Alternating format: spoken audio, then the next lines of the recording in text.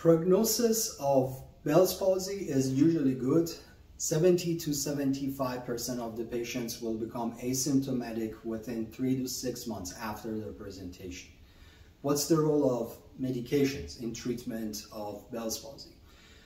Research has shown that prescribing prednisone at a dose of 60 to 80 milligrams 3 times a day for 1 week will improve the outcomes of Bell's palsy to about 80 to 85% improvement or recovery within 3 to 8 weeks. Prescribing prednisone is recommended.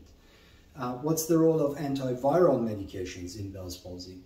It's still a relatively controversial topic, but it's reasonable to consider prescribing antiviral medications for cases that present with severe symptoms of Bell's palsy or facial nerve palsy. The choice of antiviral medication in this case is valacyclovir at a dose of 1,000 milligrams 3 times a day for 1 week. Alternative to that is acyclovir at a dose of 400 milligrams 5 times a day for 10 days.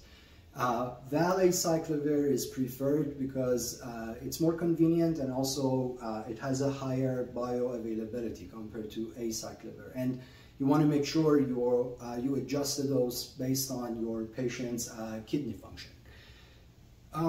Another aspect of treatment of Bell's palsy is eye care. So as you remember, these patients present with eye dryness for 2 reasons.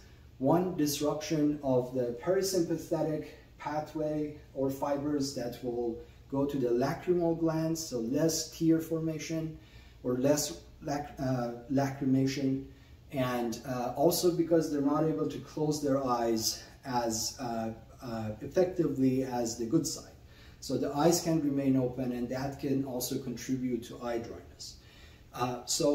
Providing your patients with eye drops as needed, and sometimes providing them with a eye dressing or an eye patch is very reasonable.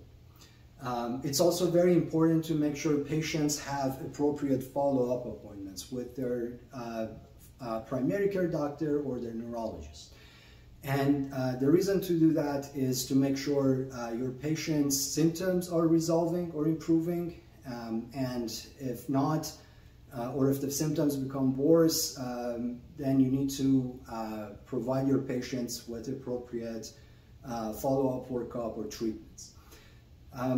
Another complication, a chronic complication of Bell's palsy or facial nerve palsy is synkinesis. And as you remember, that's typically a malfunction of the regenerated fibers of the facial nerve. And sometimes also patients with Bell's palsy present with chronic contractures on their face. And a treatment for that is typically botulinum toxin injection as needed if the symptoms are severe.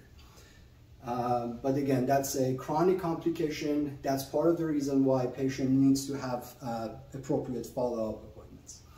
Another long-term concern in Bell's palsy or facial nerve palsy is insufficient eye closure or incomplete eye closure, and sometimes patients can benefit from ophthalmology evaluation. There are treatments, sometimes surgical treatments, that could be offered to these patients, including insertion of a platinum or a gold weight into the upper eyelid. That kind of helps with closure of the eye.